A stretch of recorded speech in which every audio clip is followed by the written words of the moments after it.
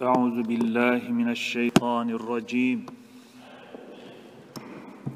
Bismillahirrahmanirrahim.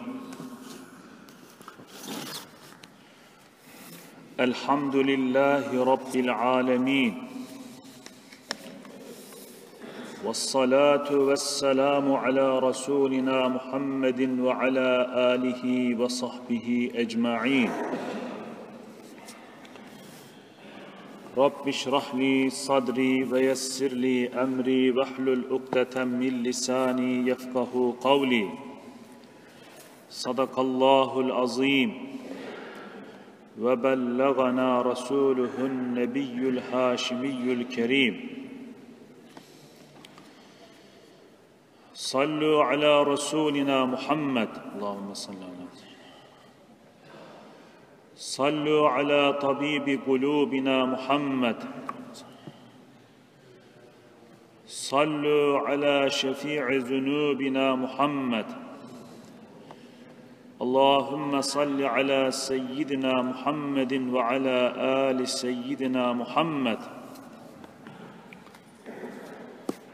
Aziz ve muhterem müminler, Cenab-ı Hak Cuma'mızı mübarek kılsın. Cenab-ı Hak bu mübarek Cuma günü hürmetine cümlemize sağlık, afiyet, huzur ihsan eylesin. Bu vesileyle bütün ölmüşlerimize de rahmet eylesin. Bugünkü vaazımızın, dersimizin konusu fitneleri engellemek için çaba sarf etmek, gayret göstermek. Muhterem cemaat, fitne sözlükte, sözlük anlamı, saflığını anlamak için altın ve gümüş gibi değerli maddeleri ateşte eritmek anlamına gelen fütun kökünden türemiştir. İstilahi manası ise iyiliği, kötülüğü belli olsun diye insanın da böyle zorlu, değişik muamelelere tabi tutulması, denenmesine, kısaca insanın imtihana tutulmasına, sınavdan geçirilmesi karşılığında fitne kelimesi kullanılmıştır. Tabii ki aynı zamanda Kur'an'ın ifadesiyle, Kur'an'da bir yerde fitne geçiyorsa bunu imtihan anlamında, deneme anlamında da anlamamız lazım. Saptırma, azap, yapma, belaya uğratmak, ondan sonra kargaşa gibi anlamlara da geliyor muhterem cemaat. Tabii tarih boyunca özellikle İslam düşmanları fitne oluşturmak yöntemiyle Müslümanları hep sıkıntıya sokmuşlardır. Yani bu fitne onlar için çok cazip bir iş olmuştur.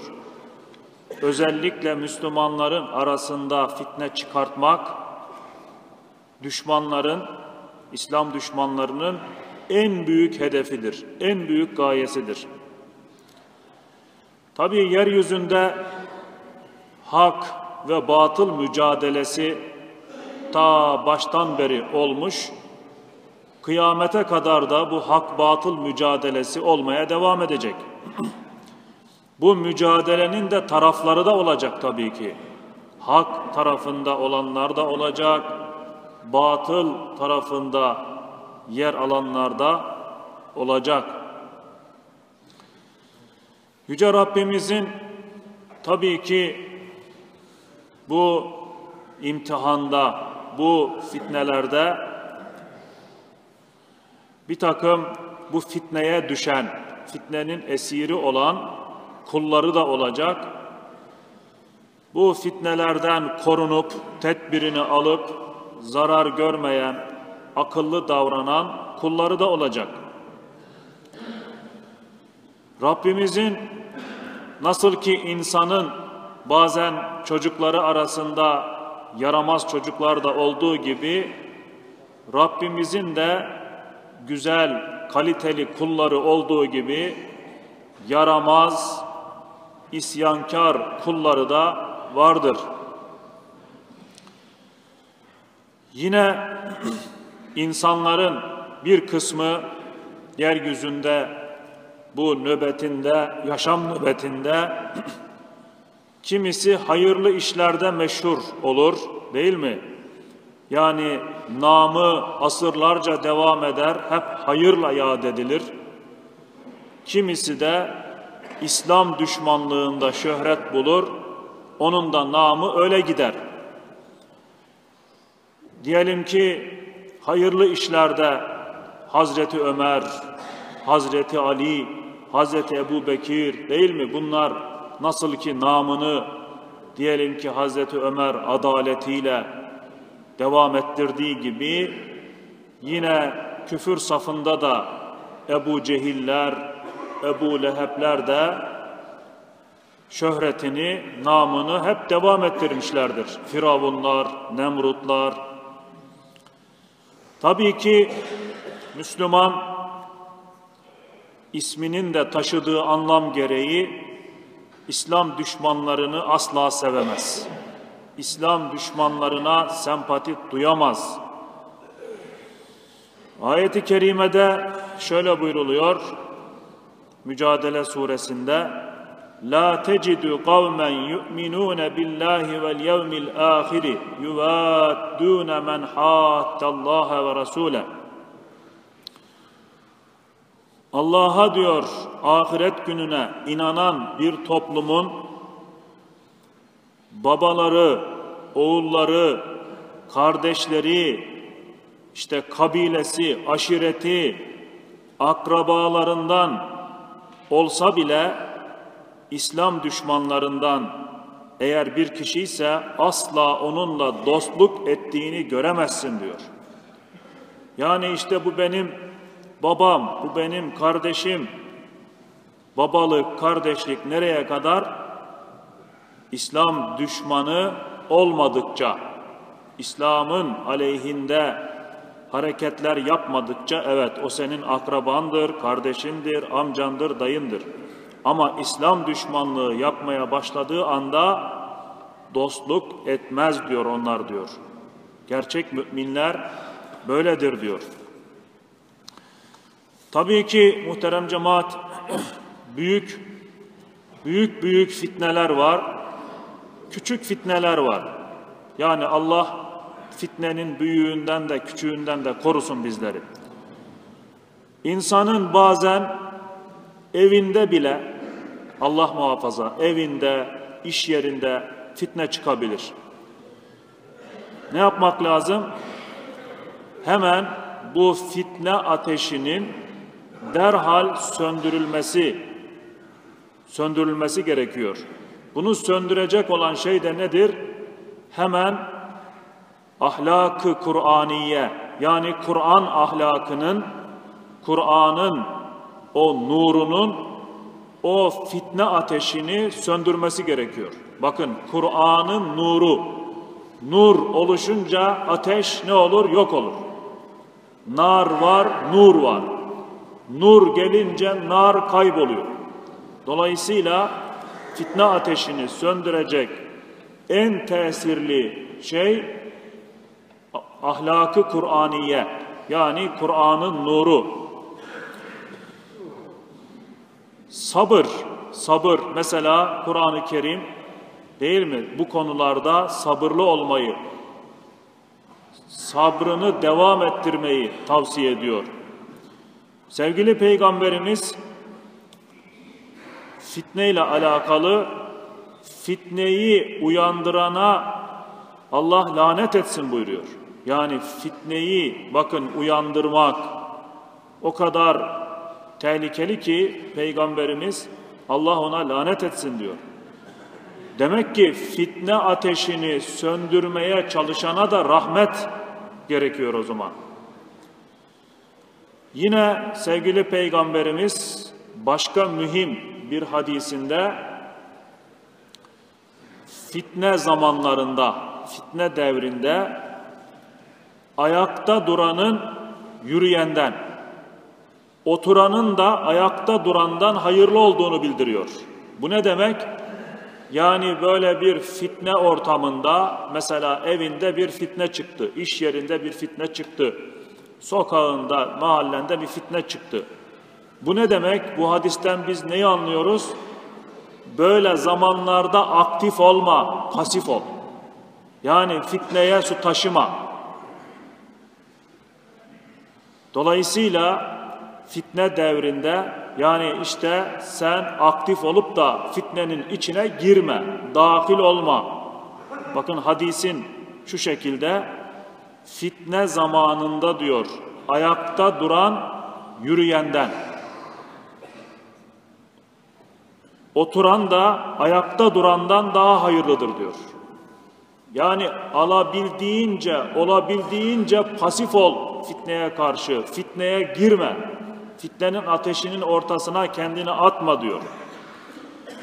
Yine ayeti kerimelerde muhterem cemaat, Rabbimiz şöyle buyuruyor: وَاتَّقُوا fitneten la tusibennellezine zalemu minkum khassa ve'lemu ennallâhe şedîdül ikâb. Fitne diyor, fitne ateşi öyle büyük bir ateştir ki geldiği zaman diyor sadece o fitneyi çıkartanlara, zalimlere zarar vermez. Hani bizde bir atasözü gibi bir tabir vardır. Kurunun arasında yaşlar da yanar diye. Aynı onun gibi umuma zarar veriyor. Yani fitneciye de zarar veriyor. Hiç fitneci olmayan, fitneye ateş taşımayana da zarar veriyor. Fitnenin böyle bir zararı var, büyük bir kötülüğü var. Rabbim hepimizi muhafaza eylesin. Yine tabii ki muhterem cemaat, fitne ateşine odun taşımak dedik ya, fitneyi oluşturan, sebep olan sebepleri de bilmek lazım ki bunun şerrinden, kötülüğünden emin olabilelim. Şöyle buyruluyor, mesela suizan, dedikodu ve gıybet, bütün bunlar fitneye sebep olan şeylerdir diyor. Suizan demek, bir hüsnü zan var, bir de suizan var. Hüsnü zan demek, mesela diyelim ki bir şey duydunuz, siz o duyduğunuza hemen inanmıyorsunuz ve şöyle diyorsunuz: olmaz öyle şey, o kardeşimiz öyle yapmaz. Velev ki yapsa bile, siz yapmaz, o kardeşimiz bunu yapmaz diyerek hüsnü zanda bulunuyorsunuz. Suizan nedir? Suizan da bir şey duyuyorsunuz, doğruluğunu veyahut da yanlışlığını hiç araştırmadan tabii yapar, ondan beklenir, o zaten öyle şeyleri yapar diyerek hemen adamı o suçu işlemiş gibi, yapmış gibi kararını veriyorsunuz. İşte buna suizan deniyor. Tabii ki suizan yasaklanmış. Sonra dedikodu, gıybet, bütün bunlar Kur'an-ı Kerim'de yasaklanmış. Özellikle bu zanla alakalı şöyle buyruluyor: Estaizu billah, ya eyyühellezine amenuctenibu kesiran minazzan. Ey müminler, zannın çoğundan sakının. İnne ba'da zanni ismün. Çünkü zannın, yani zannetmenin bir kısmı günahtır. Öyle ya, zannettiğimiz şeyler bazen doğru çıkar, bazısı da yanlış çıkar. Onun için zandan kaçının. deniyor. Dolayısıyla Rabbim suizan, dedikodu ve gıybet huylarından bizleri arındırsın. Bu kötü hasletler sonra biliyorsunuz insanın kalbini de kirletiyor, gönlünü de kirletiyor. Hani mesela bazen kalbimiz temiz falan deriz ya, işte eğer hakikaten bir insanın kalbi suizandan arınmışsa, hep böyle iyi gözle, hüsnü zanla bakıyorsa mevzulara, dedikodudan arınmışsa, gıybet yapmıyorsa, gıybetten kaçıyorsa, hakikaten onun kalbi gerçekten temiz diyebiliriz. Yine Rabbimiz tabii ki bütün bunların zararının, şu hoş olmayan saydığımız huyların zararının insanın haysiyetini, şerefini, değerini düşürdüğü için bunları yasaklamıştır. Mesela hadis-i şerifte şöyle buyruluyor. Ra'eytu Resulallah sallallahu aleyhi ve sellem yatufu bil Ka'beti ve yekulu ma atyebeke ve atyebe rihike ma azameke ve azama rahmetike. Şöyle buyruluyor. Ben diyor Abdullah İbni Amr, Hazreti Peygamber'in Kabe'yi tavaf ettiğini ve tavafı esnasında da şöyle söylediğini gördüm. Peygamberimiz Kabe'ye şöyle diyormuş.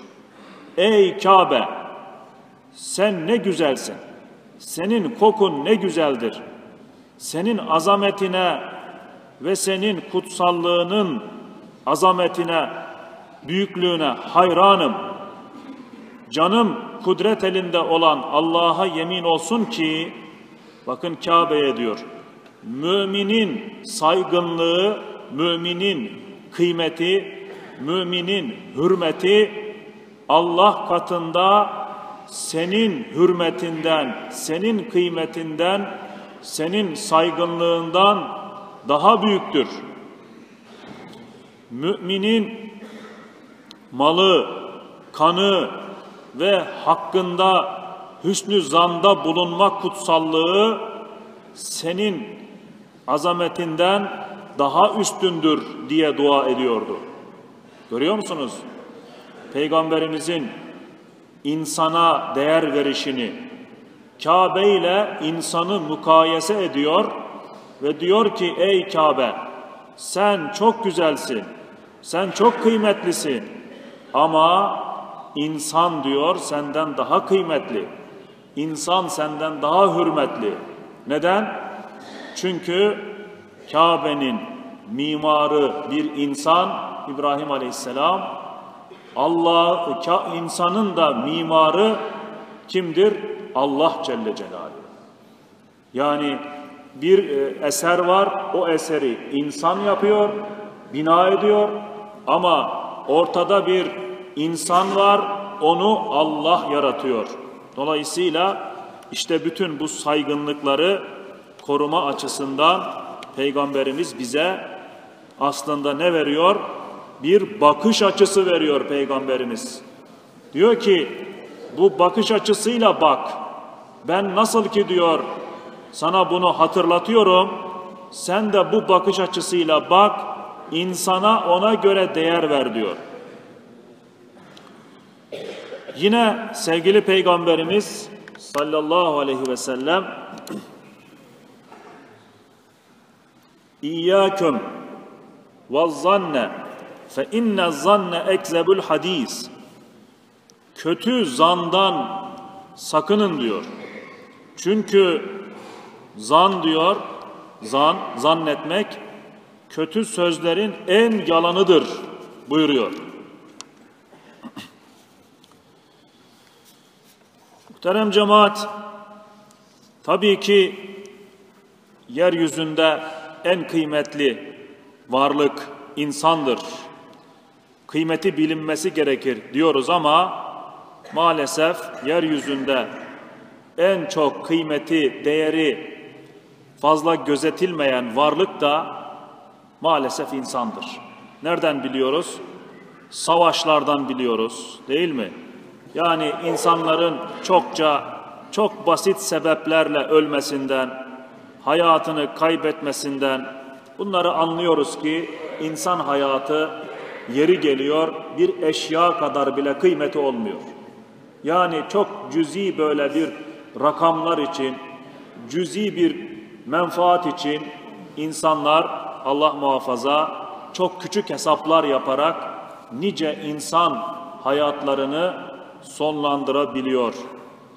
Halbuki insanın kıymetinin bilinmesi lazım.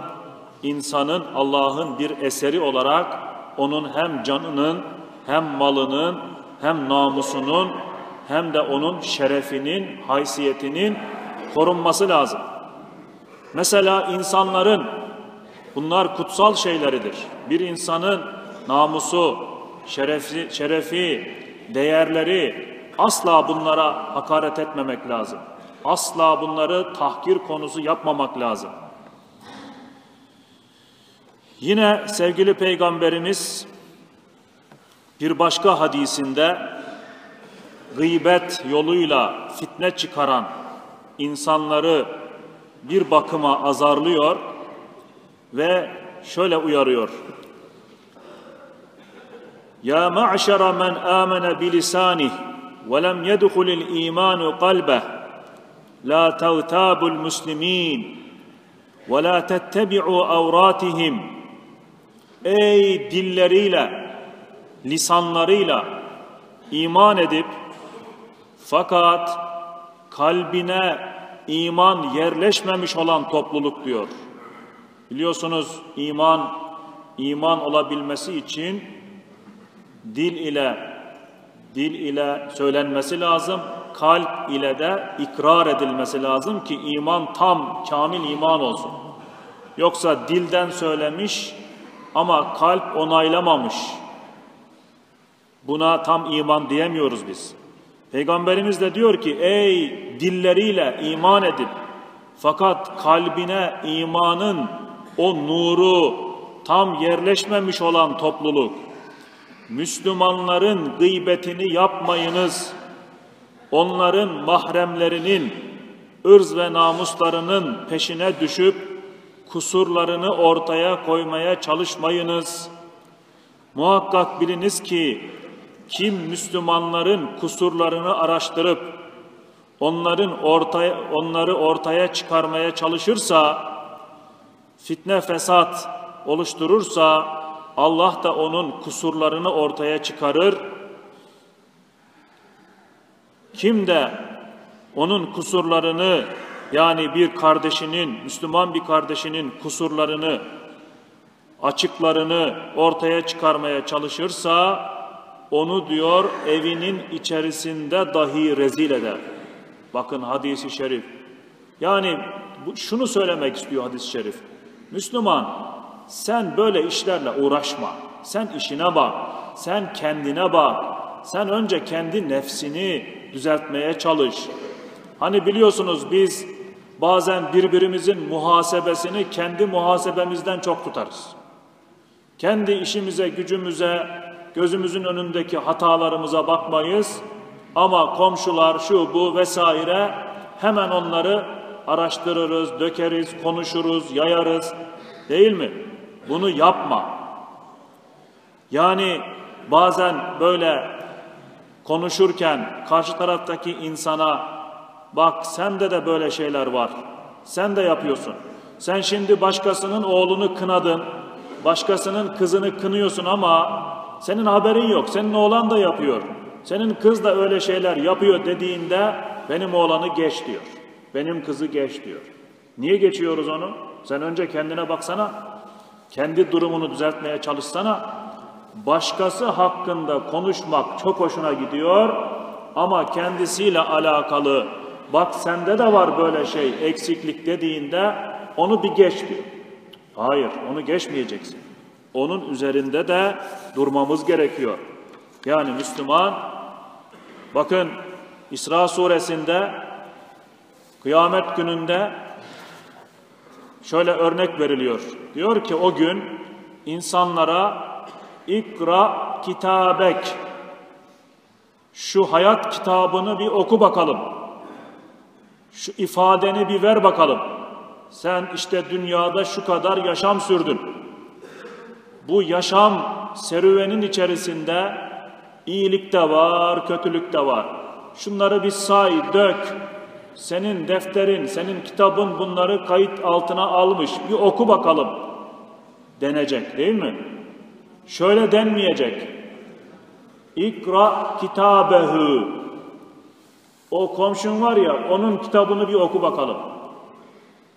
Veyahut da falanca dostun var ya, onun kitabını bir oku bakalım denmeyecek. Ne denecek? İkra kitabek. Kendi kitabını oku. Kendi hayat serüvenin içerisindeki ne yaptığını, ne ettiğini oku. Yani şunu söylemek istiyorum.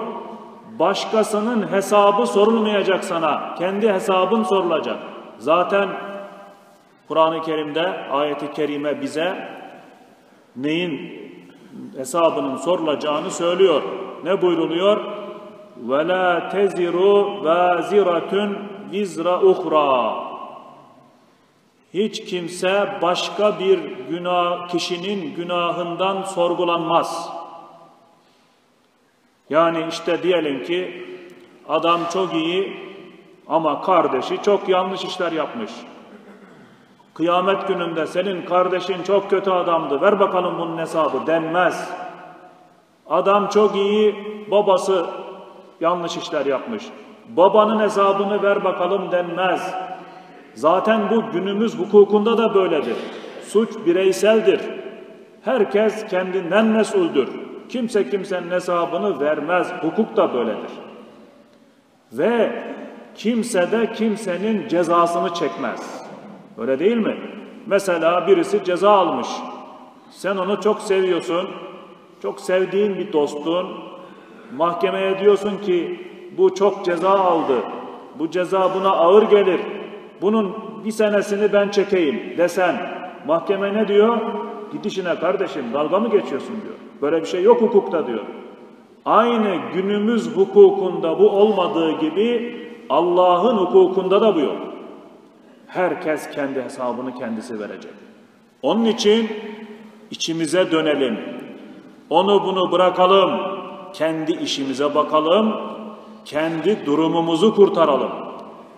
Önce kendi hatalarımızı, kendi eksiklerimizi, kendi yanlışlarımızı görmeye çalışalım. Rabbim böyle olanlardan eylesin. Yine bakınız sevgili Peygamberimiz özellikle insanı sıkıntıya sokan, insanı böyle zor durumda bırakan en mühim şeyin dil olduğunu, lisan olduğunu, ağzımızdan çıkan sözler olduğunu ifade buyurmak için biliyorsunuz ağızdan çıkan söz bir ok gibidir. Nasıl ki ok atılmış geri dönmüyor, ağızdan söz çıktı mı da geri dönmez. Onun için ağzımızdan çıkan sözlerimize çok dikkat etmemiz lazım. Kulağımızın bunu iyi duyması lazım önce. Hazreti Ömer Efendimiz için söylenir. Diyor ki, ah keşke diyor, benim şu boynum diyor çok uzun olsaydı da bir şeyi tam konuşacağım zaman diyor, ta böyle ağzımdan çıkmadan yakalasaydım da diyor, o söz beni esir almasaydı diyor. Yani sözümü tartsaydım, ölçseydim, bitseydim de öyle konuşsaydım diyor. Şimdi maalesef günümüzde bizler hepimiz hemen aklımıza gelen dilimize düşüyor. Birdenbire ağzımızdan bir kelime çıkartıveriyoruz. Bu kelime iyi bir kelime olsa sıkıntı yok. Bazen de kırıcı, dökücü, ifsad edici, fitneye sebebiyet verici bir kelime de olabiliyor mu? Oluyor. Ondan sonra o sözün ah keşke söylemez olaydım, orada o lafı konuşmaz olaydım diyorsun ama artık kırıldı döküldü, süt döküldü. Sütü Toplayabilir misin? Toplayamazsın. Uğraşırsın ama onun kıymeti olmaz. Onun için sevgili Peygamberimiz bakın, yani o kadar güçlü ve tesirli, nurlu sözler ki şu sözleri baş tacı yapsak hiç başımız ağrımayacak.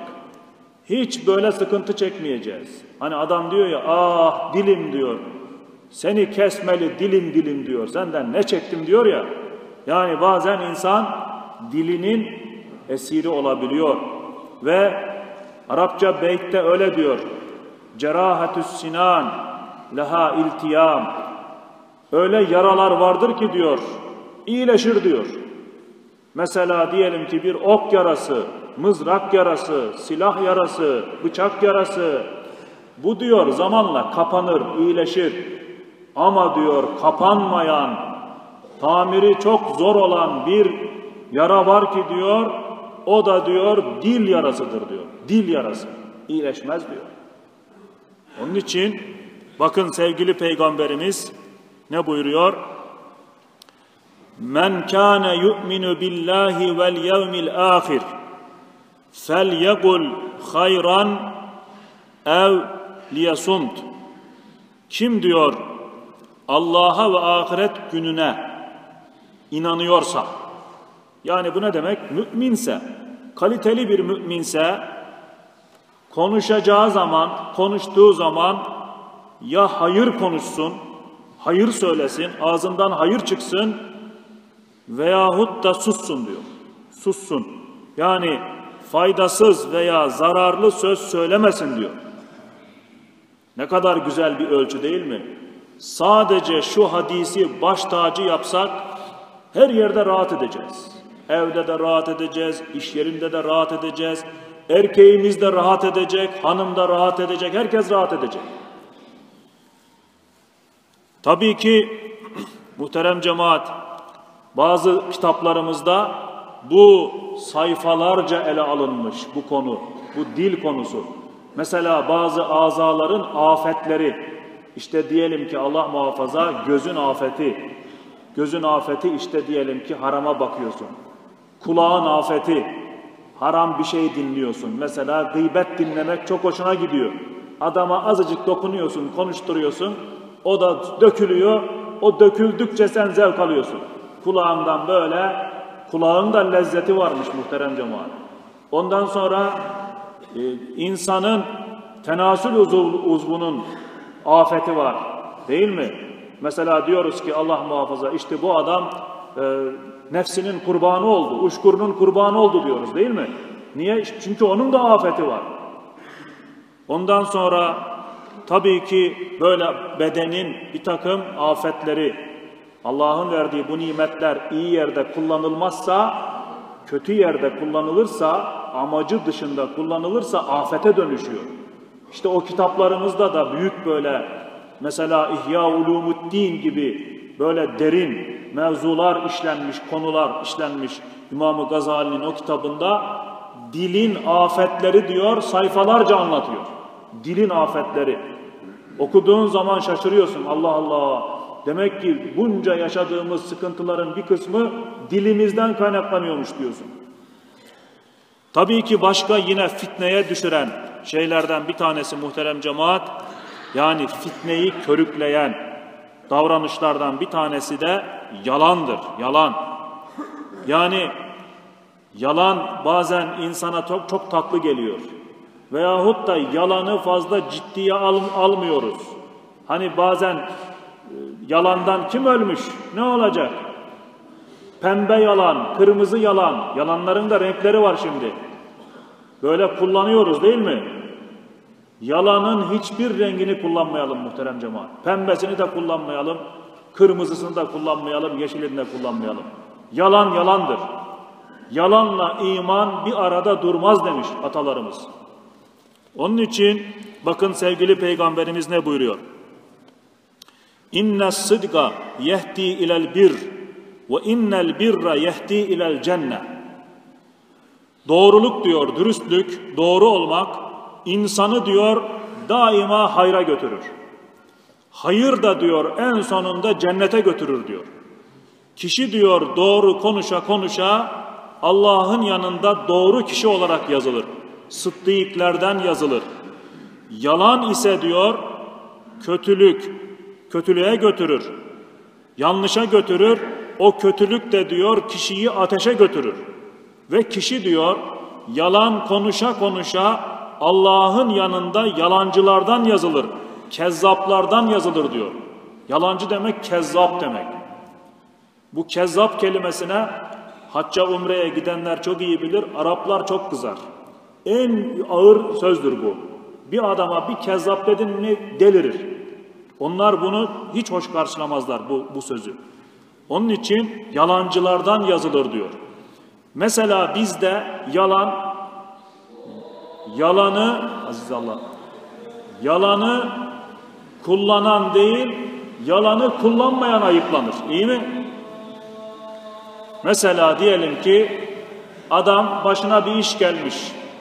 Adama denir ki ya orada 2 kelime yalan söyleyemedin mi ya? 2 kelime uyduramadın mı ya kendini kurtarmak için? Değil mi? Mesela diyelim ki bir mahkemede veyahut da bir trafikte ceza yazılıyor.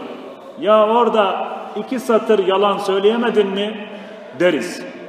Hatta bir adam dosdoğru konuşuyorsa ona da doğrucu Davut deriz. Değil mi? Alemin doğrusu sensin.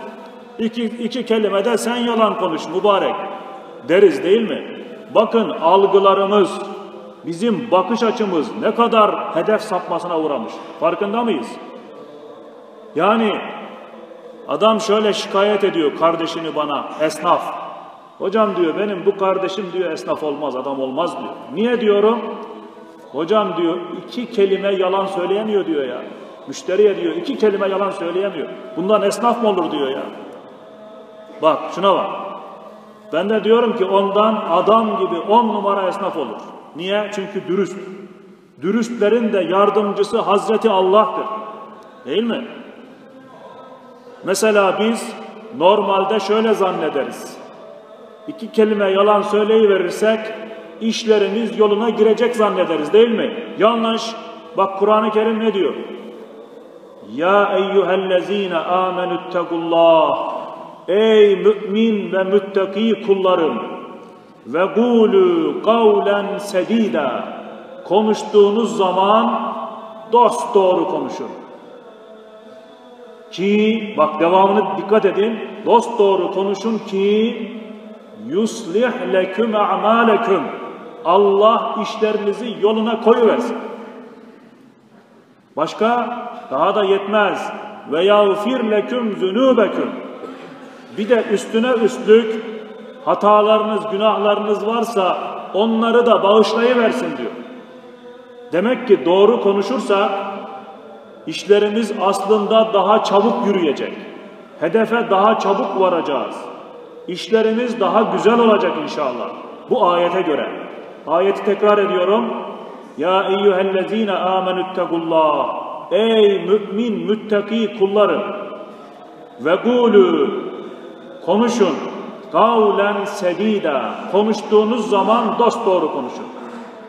Ki yuslih leküm a'mâleküm. Allah işlerinizi yoluna koysun. Ve yağfir leküm zünûbeküm. Ve bütün günahlarınızı da bağışlasın. Rabbim hayatı boyunca doğru olanlardan eylesin.